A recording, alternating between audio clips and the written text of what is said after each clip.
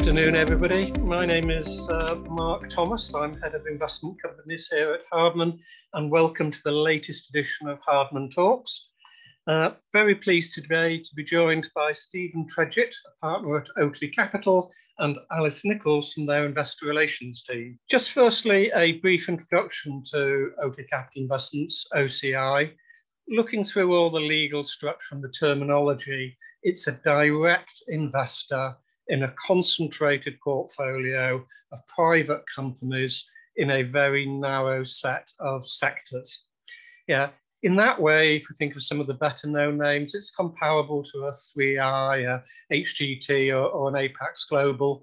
The important message is really that it's a direct investor, and that's what you're buying into. It's not a fund of funds. So the first issue that we really focused on in our note was about the sustainability of returns in downturns from private equity. To be honest, we've banged on about that, and pretty much every private equity note we've written in the past several years. But I think what's important is to actually understand why that's the case. What private equity brings to the party is competitive advantages. It brings operational expertise, so you can manage through things like HR issues. You can take experiences from one country that's early in COVID across to another country. It brings financial strength, which means for the operating companies, they can go about doing the normal, much more of the normal course of business, rather than having to run around and try and scramble around in terms of their own liquidity. What it also brings is really that focus on the long term.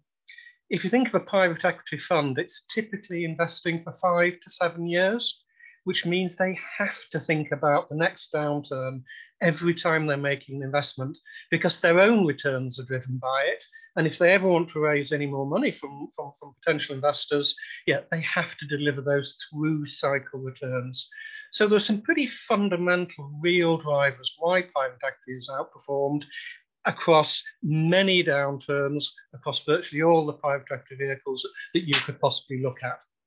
But looking more specifically in 2020, Stephen, do you want to perhaps take us through the results and just highlight how that's worked for you? Yeah, absolutely. Thank you, Mark, for inviting us to join today, and thanks for that introduction, and thank you for the audience for joining us for this chat.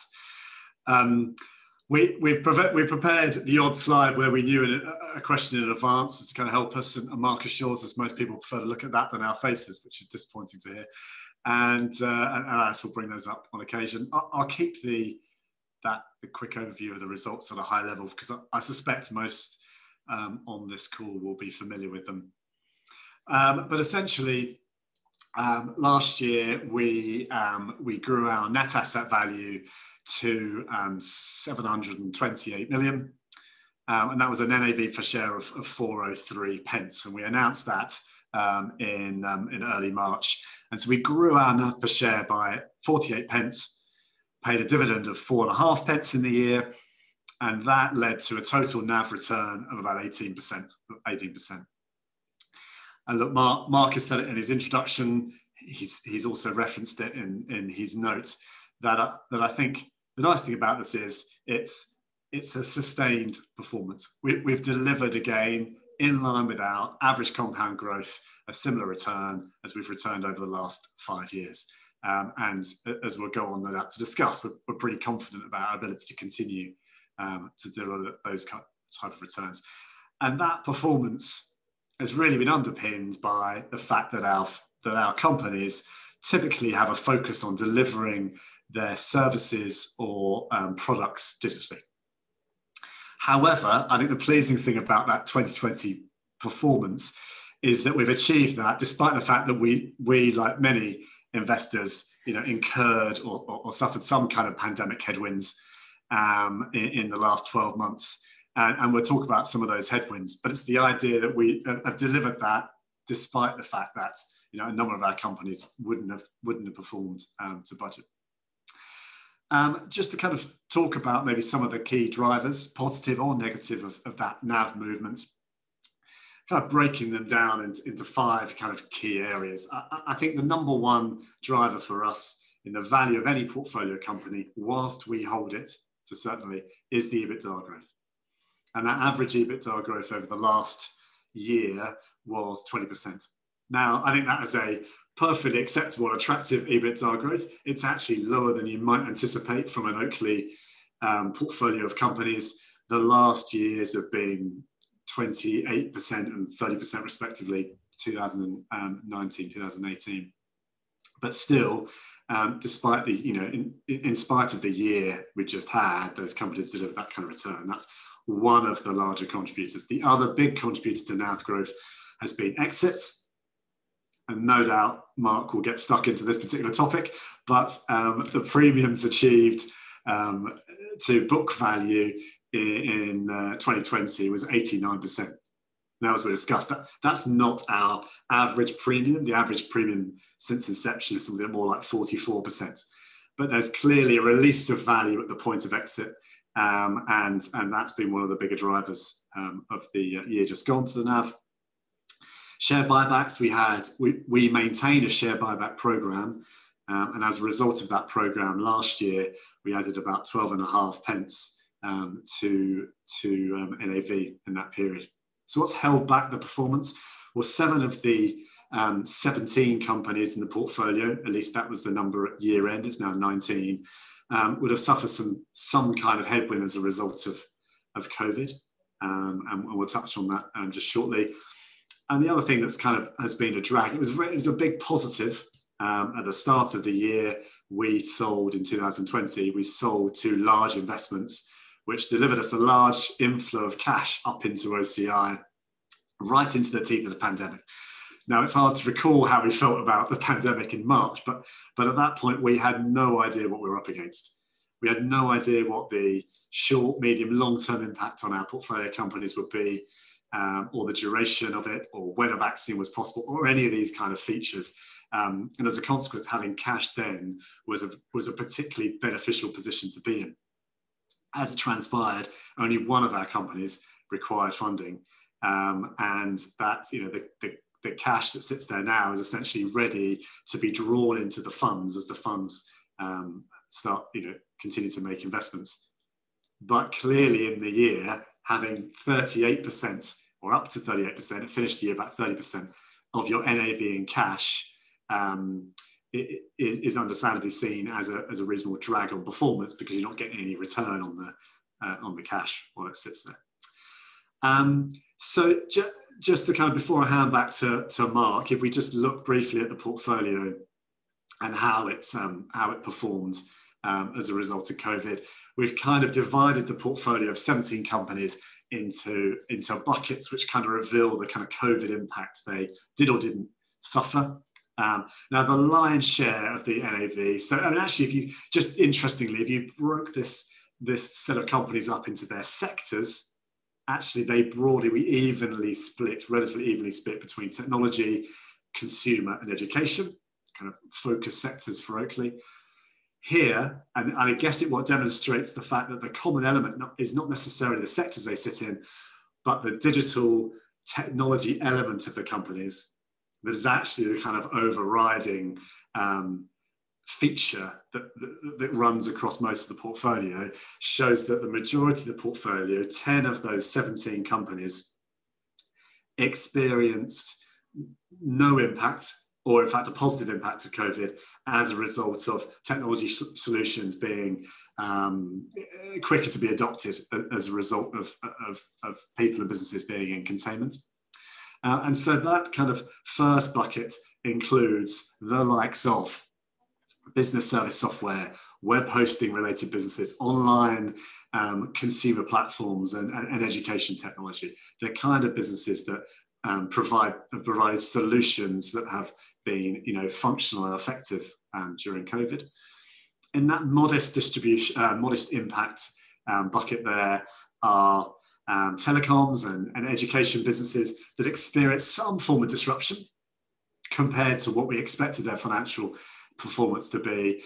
But and that's probably because new business wins or sales cycles have been lengthened, or enrollments have been disrupted during that period. But as soon as social restrictions have lifted, we've seen the businesses pretty quickly return to normal. It's a case of not having access to a site, not being able to go on premise to deliver a solution has been the function of the disruption rather than any change in consumer behaviour.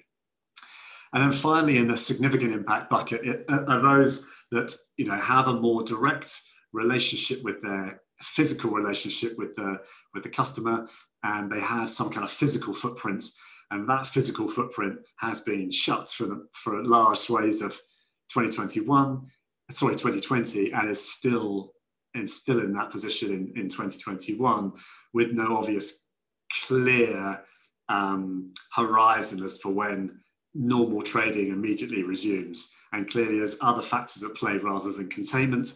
There's issues of travel, tourism, and a number of other elements that won't immediately turn to a full run rate just because lockdowns ease or vaccinations roll out. The real standout was the underlying EBITDA growth. I mean, it's a standout for me because it's what I've been banging on about in advance and through the whole of the COVID crisis. If we look at that 20%, if we take a global PE average, I think it would probably be more like 15. But if we compare that to the MSCI, it's actually nearly a 40% operational earning EBITDA growth outperformance in 1 year. So that to me is the real standout. Now, on my introduction, I touched on various things about how PE can help the companies through a downturn. Stephen, can you perhaps give an example of how that's worked for you? In terms of helping companies through a downturn, I mean, look, a downturn in itself is not something we've had to really kind of consider or wrestle with, because it's more around about business interruption. And in most cases, we've not had to concern ourselves with business interruption. But over the last year, I guess, one of the great things about having a portfolio of companies, and particularly as kind of COVID struck, you have a wealth of experience and information coming to you from different companies, and basically what they're experiencing in different geographies, and potentially experiencing that before other geographies are going to experience it. And also kind of solving for the solution in one company such that we can use that experience in other companies. Clearly, for many, that's been, guidance around how to become digital if necessary, where to employ if necessary, also providing kind of HR, health and safety, kind of guidance where we might just have more resource and experience in that particular area. So in a COVID context, it's been around shared experience, and also, frankly, in a period of uncertainty, sometimes a CEO just needs a sounding board and to know that their financial partner is right behind them, very supportive. We let all our portfolio companies know that there were facilities available to them if they needed them. Now, we were lucky that wasn't required in the majority of cases, but it's a reassuring position to be in, that's one of the things you don't have to be concerned about as a CEO, and that ultimately you can focus on doing what you do best in terms of the performance of the company. Great. I mean, as always, I think a lot of commentators tend to focus on the negative, whether it's Russia for Harbour Bet. You can always find something that's going wrong. And you've highlighted TMO. We've already had a question actually on it live from Richard. So thank you for that question, Richard. What can you tell us about where we stand on TMO, where you stand on TMO, outlooks, etc.? So Timeout, yes. I mean, I think the first thing to state is that Timeout is a listed company, unusual and not typical, and not something we would, we found ourselves in that position because it is a good way to access additional growth capital for the business, but that certainly wouldn't be the norm for us. And Timeout reports its results on next Tuesday, the 30th of March. The current status of the business is that all markets except for Miami are currently closed. And for those that aren't familiar, Timeout launched a very successful food, drink and cultural market solution. Started in 2014, but has really grown in traction through 2019 as we opened another 5 sites. And that really is about having a physical version of Time Out under one roof. Clearly, the doors have been closed on those operations intermittently, and certainly at the moment. And we should hope that those doors reopen again in, kind of spring onwards, kind of May, June onwards, kind of further lockdowns kind of permitting. Clearly, the media business will have suffered at the moment as a result of the decline in kind of travel and leisure events, and as a result, advertising. But one of the things that I think is really stand out about Time Out, incredibly, despite the fact that Time Out is entirely focused on what you do when you go out and the best way to enjoy a particular city, despite that, the audience has remained reasonably flat, in attracting north of 65 million eyeballs a month. Now, when you consider that the markets have been closed, so that's some of the audience gone, the magazines, we've stopped printing them, and will only resume them in certain cities when that's economically viable. So that's not been in account.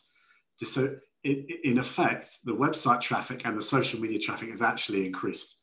And that's as a result of, one, look, it's an incredible brand.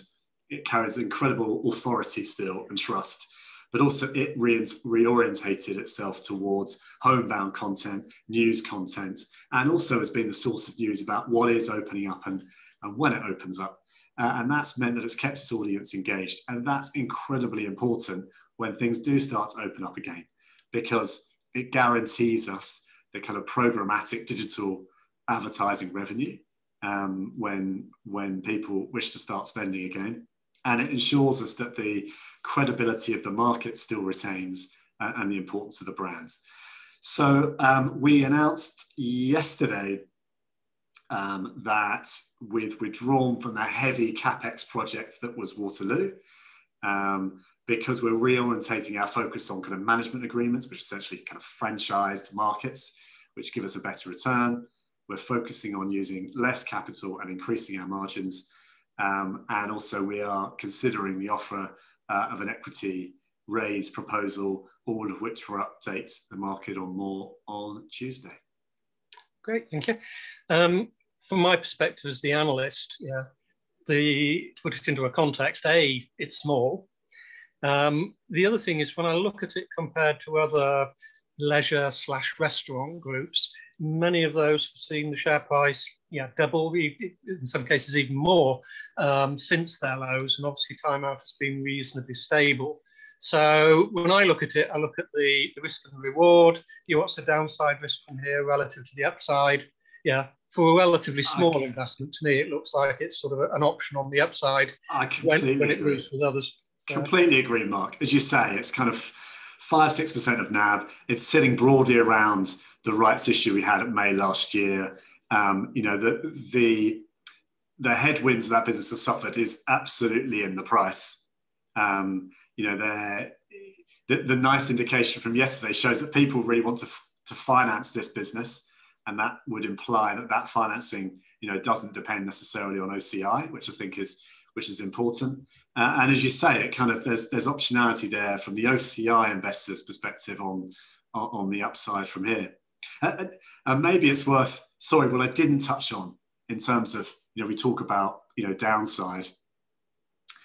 Is it okay if I touch on something like Career Partner Group where there's upside? Because it'd be remiss of me not to kind of, we saw that Time Out took 30 pence off the NAV, but probably just as importantly for the NAV last year and for the NAV going forward is Career Partner Group. And I touched on, for those less familiar with it, it's Germany's now largest university and fastest growing university, and it's essentially achieved that by being focused on online education.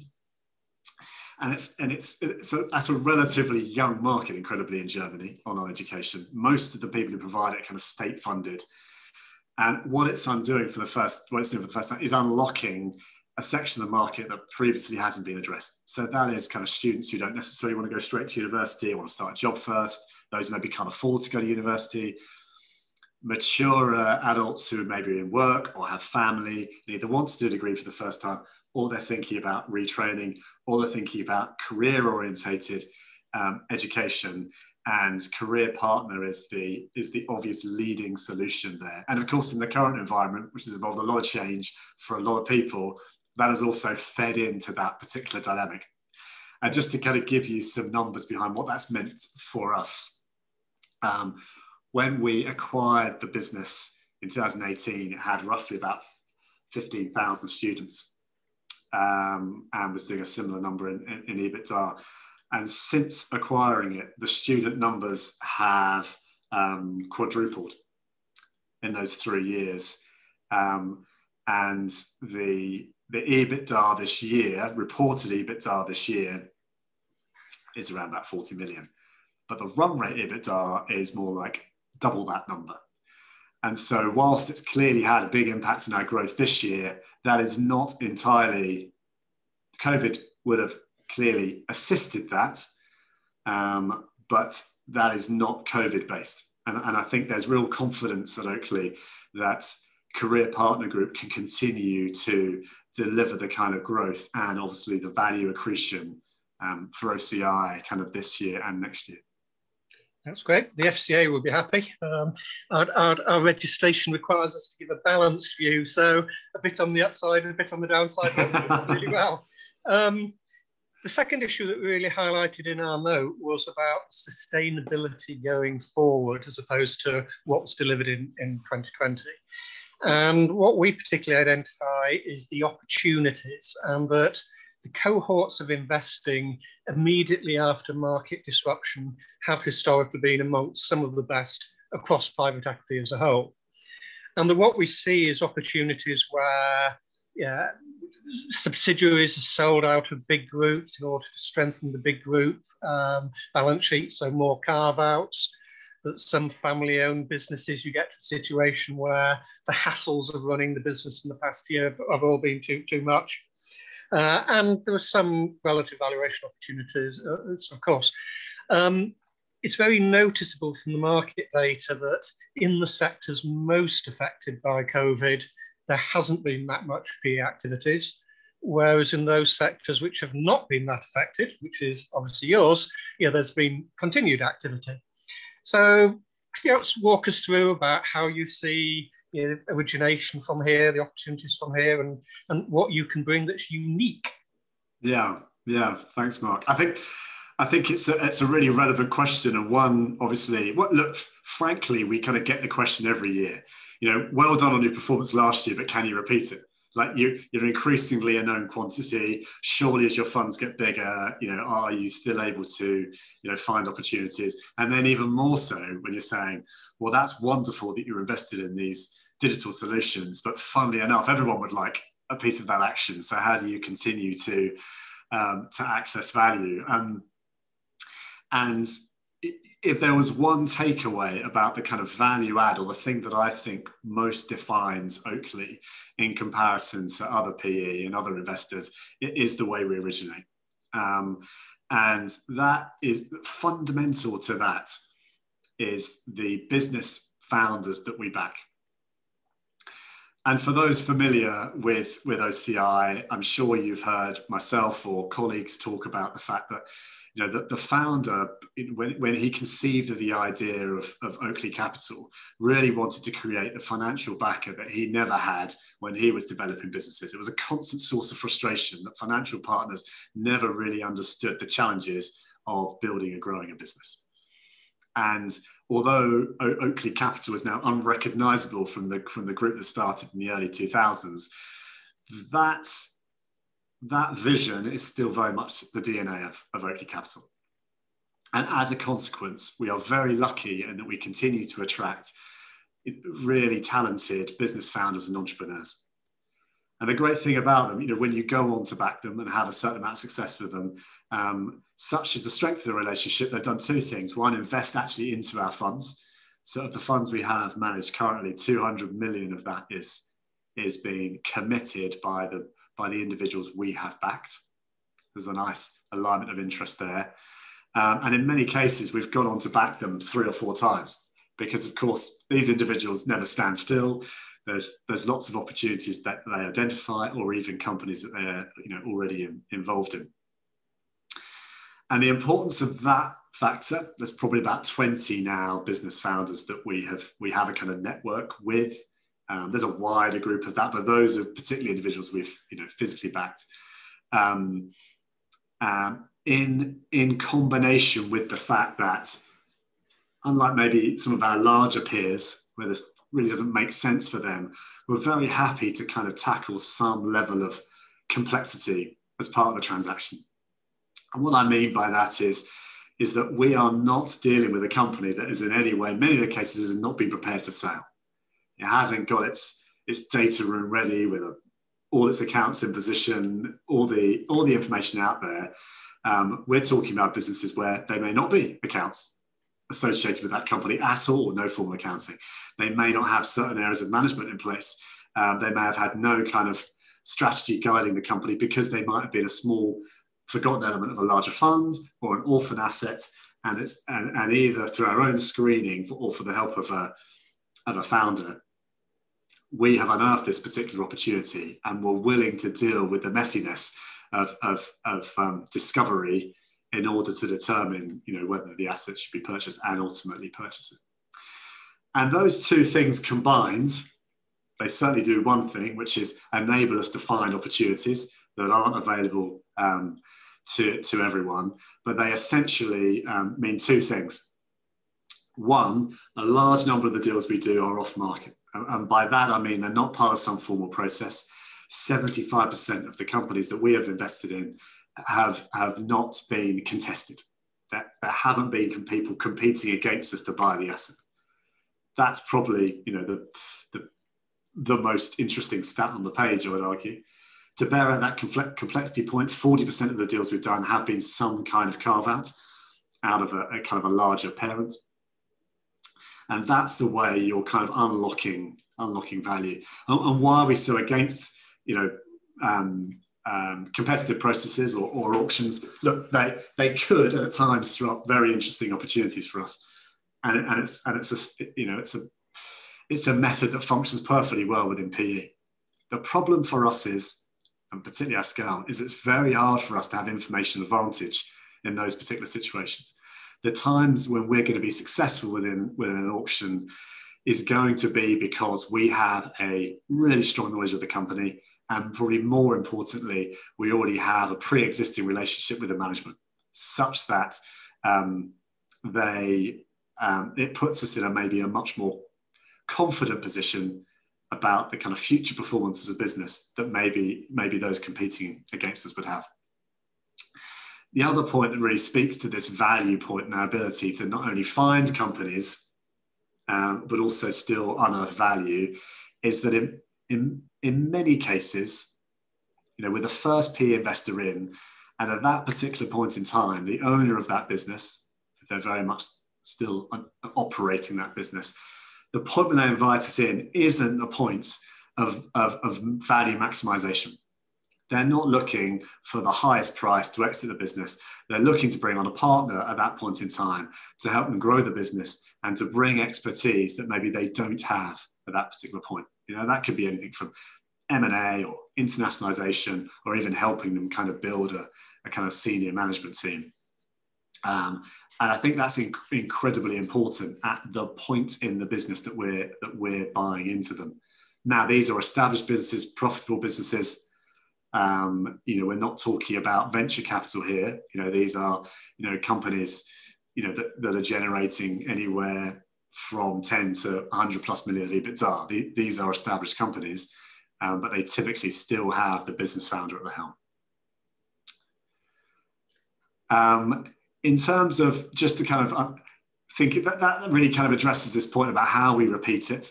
And also, I guess to that point, we've been pretty active to kind of demonstrate that we can, despite the kind of disruption of COVID, we can still operate. We've made, 4 new platform investments in the last year and 4 bolt-ons. So, it clearly proves that even in the current environment, the model still works.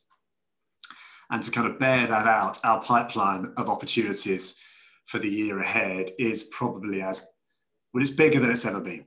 At last count, we had somewhere in the region of 180 opportunities. Now, clearly, they are all at very different stages, many of which will be at an early stage discussion, 40 of which might be an immediate prospect, down to maybe we're doing DD in a couple of those. But I think the most important stat is that circa 70% of those companies we have sourced in a proprietary fashion, i.e. they've been introduced to us via our network. We have approached them as a result of some screening, but at this point in time, 70% of those companies at the point of contact are not part of some kind of sale process at that particular point.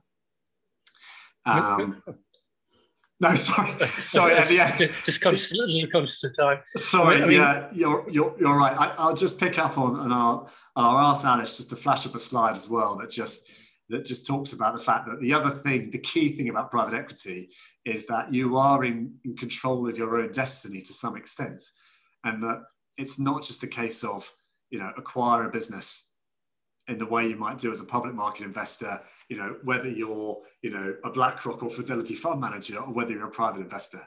You buy the asset and, you hope it goes to plan. Here we're taking a majority stake, a controlling stake. We're on the board, and, we've just flashed up there, some of the ways in which we can proactively create value, and that we will be creating value kind of, going forward.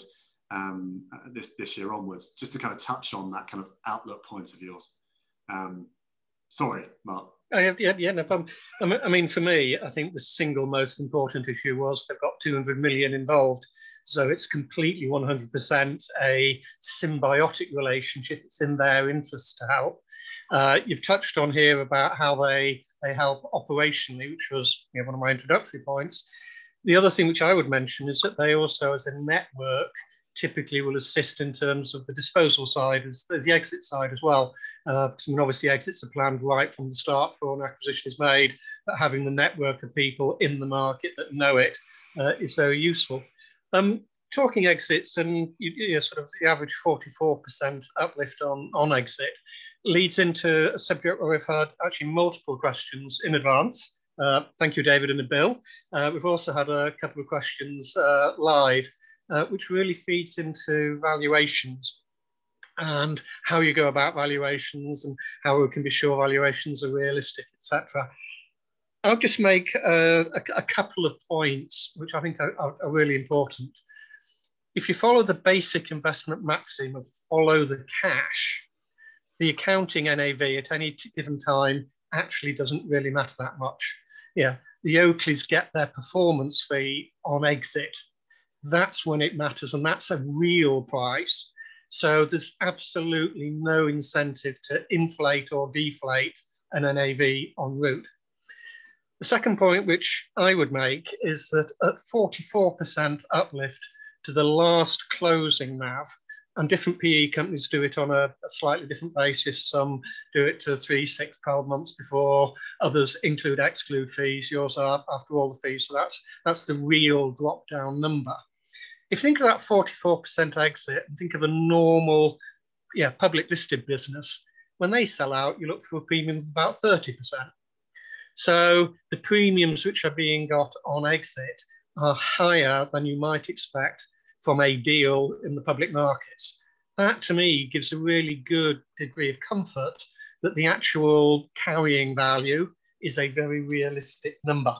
So I think that's really important.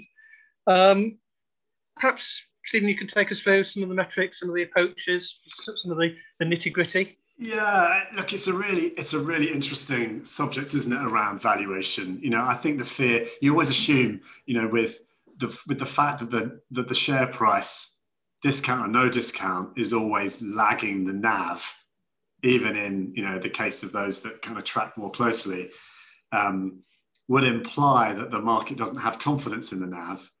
And yet, of course, particularly for direct listed PE, there is this long run track record of achieving premiums to NAV. So just to kind of tackle that initial question, which is around, so how do we value the existing portfolio? And I guess there's two things to consider. Like most of our peers, there are pretty clear guidelines. So there's the international PE and venture capital valuation guidelines that we essentially ascribe to. How the businesses, we revalue the portfolio twice a year currently. That's in June and December. We've kind of made a statement that we would like to move that to quarterly revaluations, but let's just stick to where we currently are. And at the moment, in December, they're independently valued and independently audited. And in June, they're essentially Oakley generated valuations. And so let's focus on the process where they're kind of, that we've just gone through, which was the independent valuation.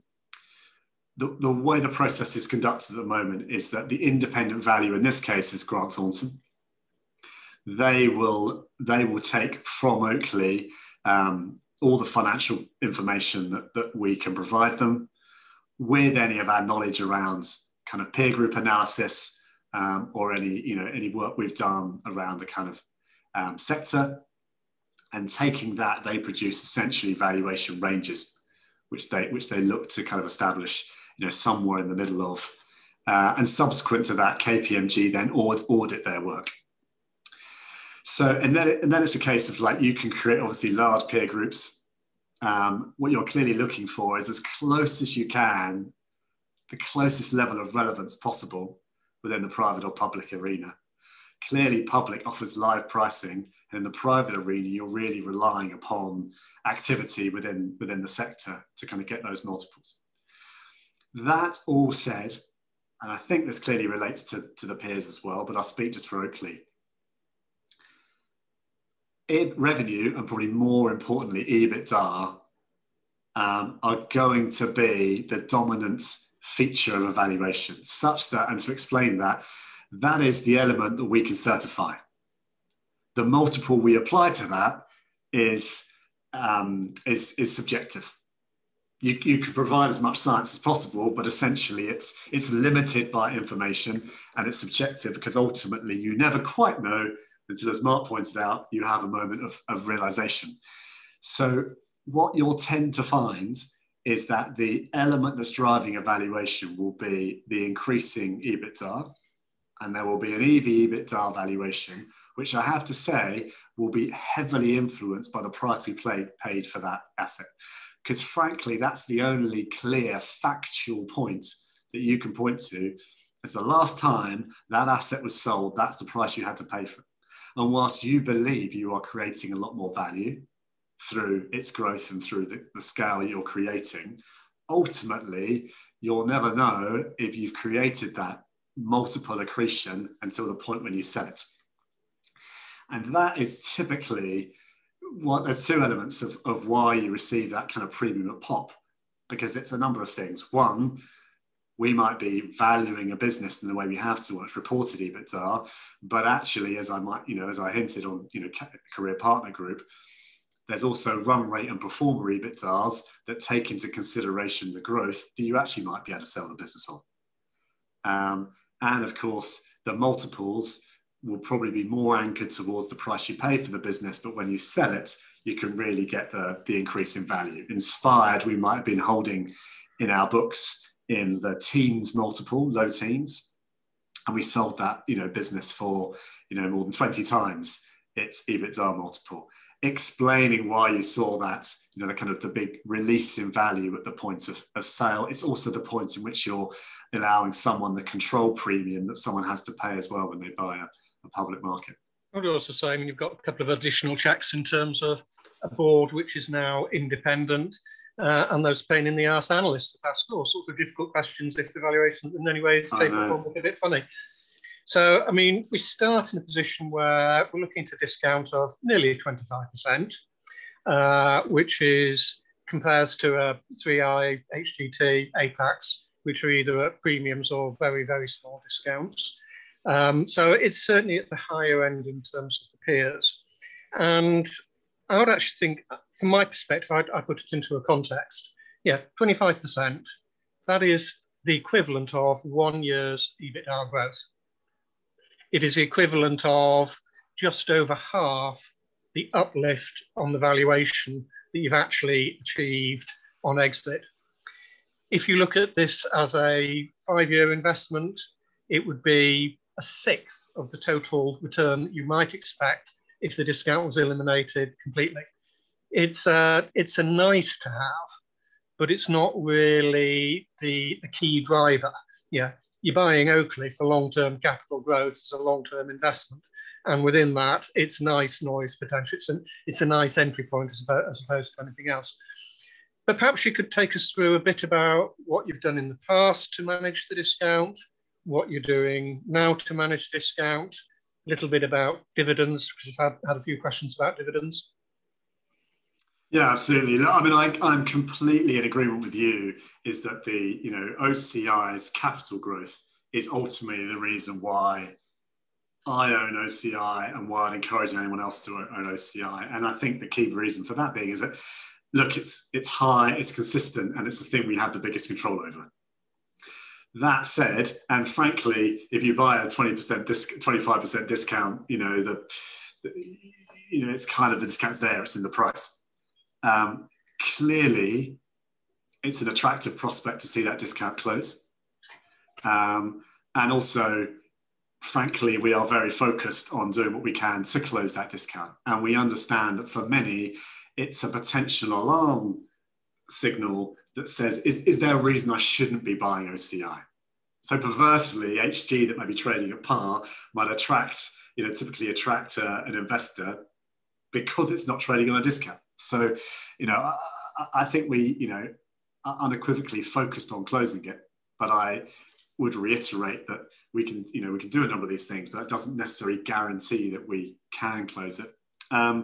We included in the appendix of our investor presentation 2 slides, which summarized exactly, what we have done over the last really 3 years is when we've focused on the discounts and what we've achieved to date.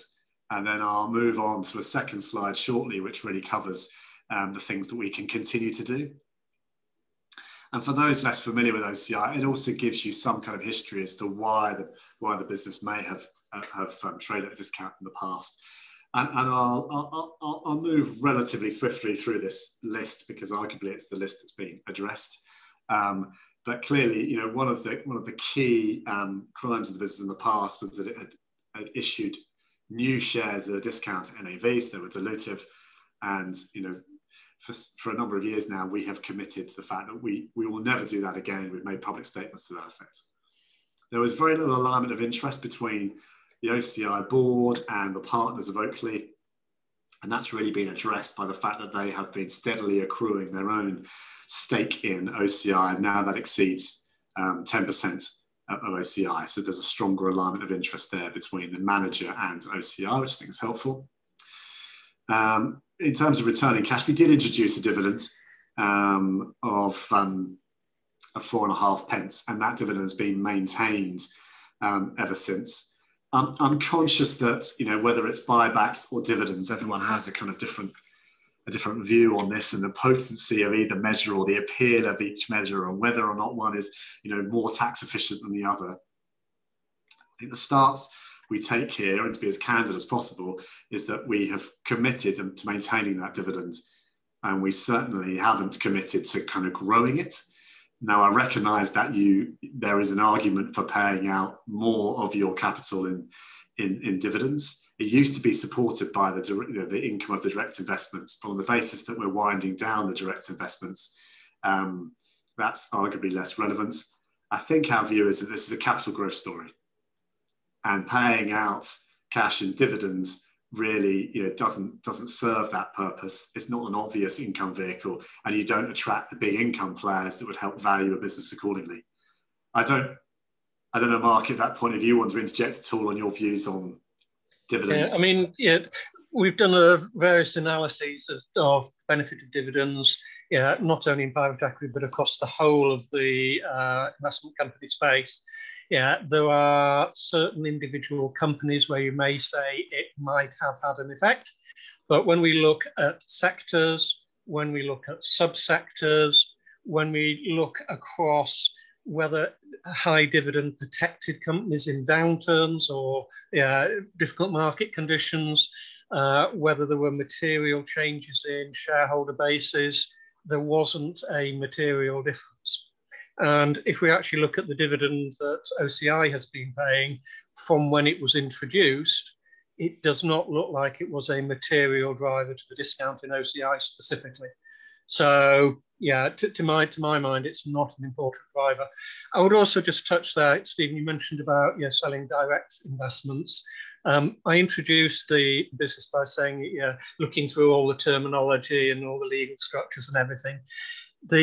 Most of the investments have been held through Oakley capital funds, but those funds are the actual investments. There were a few investments that were held separately. So those were the direct investments that Stephen was mentioning. It is a direct, economically, OCI is a direct investor now. So I've just touched on that. So I interrupted you, Stephen. No, not at all. And so look, I completely recognise that for some, where income is quite hard to find at the moment, then I can see the appeal of a higher dividend. I wouldn't create any anticipation that we're going to be a large dividend payer in the future, at least, not in the foreseeable future. Buybacks are a program we are supportive of, and obviously we touched on the program last year. I would suggest that we're maybe not going to be as large a buyback to that scale.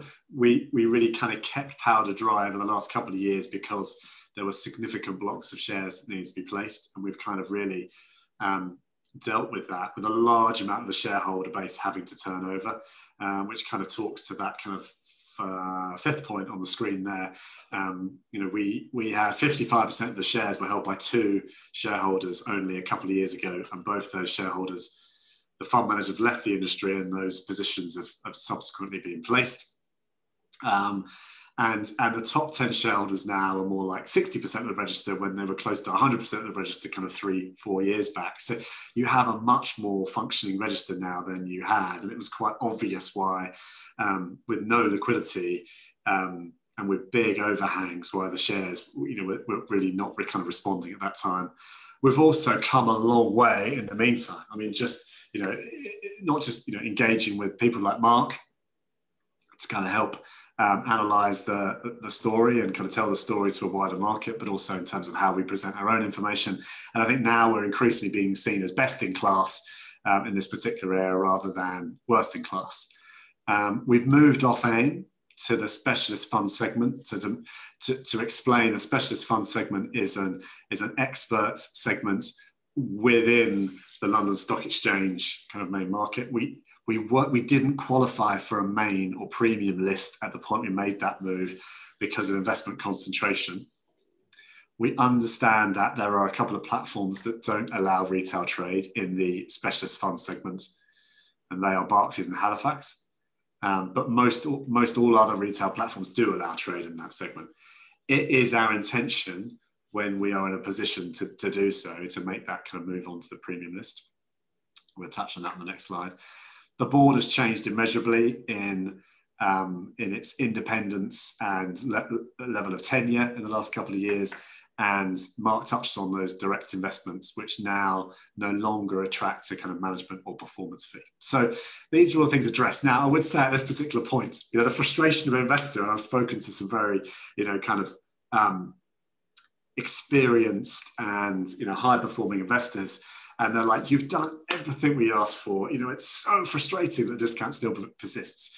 And I kind of say to them, just because we've done it does not mean that it's immediately reflected in the share price. And I think for a number of reasons.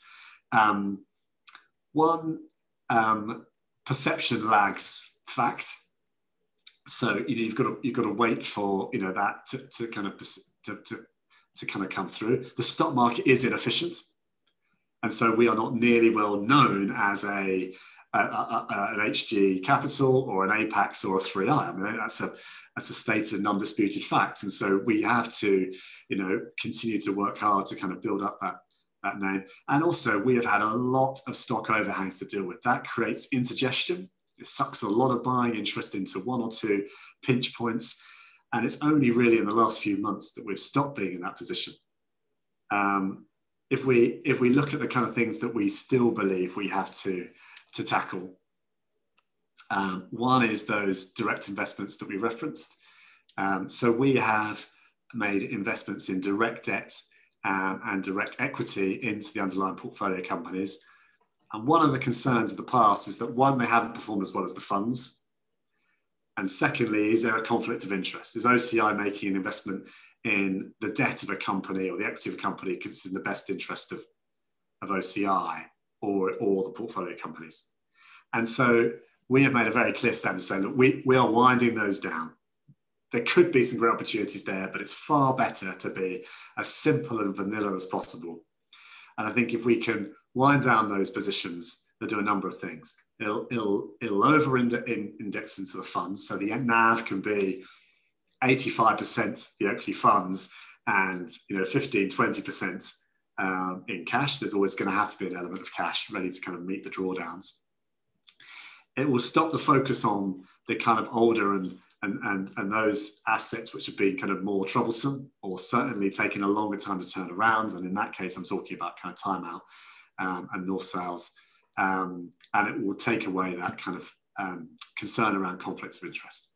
So that's the number one thing we can do and that we're focused on doing. And I would set the timescale for achieving that in the 12 to 24 months. We talked about half-yearly reporting. And although most funds only completely revalue their portfolio on, twice a year, they'd also put out quarterly updates in which they factor in any transactions or effects. Our plan is to move to a full revaluation of the portfolio 4 times a year.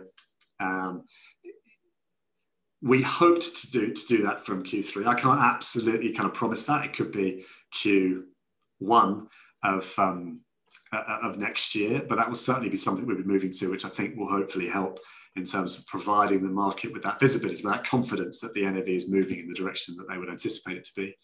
I've already touched on the market move, which I think will be helpful. And then finally, the investor profile. I mean, if you look at this time last year, as we sat here, we had 14% of our register that was held by private wealth managers or private wealth. I mean, that is well below what you might expect typical for an investment company, let alone a direct investment company. If you looked at an HG, for example, proliferating their top 10 are the retail wealth platforms. A year on, and thanks to the ability for us to reach an audience like this, we're more like 20%. So improving, but still some way to go. And I think we can do a lot, not just in our continued performance and in some of these measures that may not address the discount, but we can do a lot to do more to improve our profile and to help more people understand this story and attract more people to the register. And look, we started to see day to day that kind of the more regular trading liquidity creep up. We've finally kind of moved through the kind of £3 level, and I think we're pretty optimistic by the level of engagement that we're seeing, that Hardman's seeing, that's a trend that will continue. I think we've covered a lot actually through the course of the presentation. One that we haven't covered is if the company were to go to a NAV premium, would the board push for a new capital raise? It's possible. I mean, I think the only reason you would justify that is the ability to commit more funds to new Oakley funds as they open. At this moment in time, we have typically tried, OCI where it can, to try to get as much into the funds as possible. And we've roughly been allowed, because of our kind of legacy relationship with Oakley, to take about 30% of any new fund. And that's essentially what we have in terms of our stake in Fund 4 and the Origin Fund. Clearly, we would like to maintain that position. And at the moment, the returns of the funds and the cash that's flowing back into OCI has enabled us to continue to do that. So that has been the source, our growing source of returns and cash has kind of allowed us to commit.